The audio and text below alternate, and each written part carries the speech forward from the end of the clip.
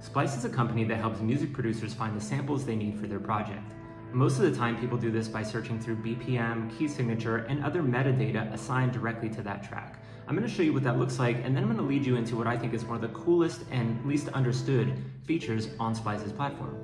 So imagine for a moment that you have a project where you want to find some synth bells in the key of A minor.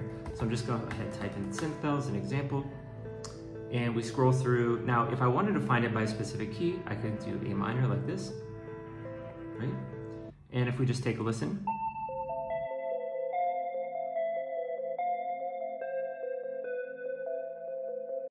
okay, great. So let's imagine for a moment that we like this sound, but we want to find something else either to layer on with it, or maybe an alternative so that we don't have to be stuck with one instrument for the entire track. It uses acoustic similarity with machine learning instead of going off of the metadata.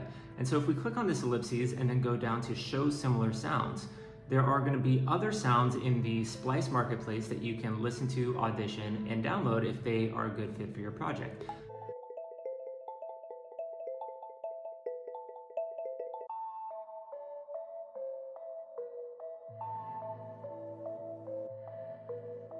So you can see how they sound similar, but the notes aren't necessarily identical. They do have things in common. For example, they all start at the same pitch with that one note and then go through some sort of melodic iteration with a little bit of sound design difference between each sample.